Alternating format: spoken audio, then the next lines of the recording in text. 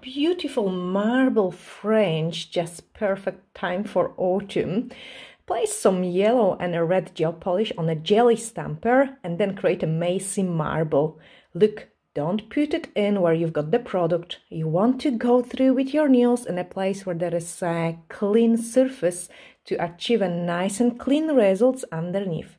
Once you have transferred your smile line with the gel polish, use a D-liner brush to perfect those corners of the smile line as we all like when it's really nice and deep.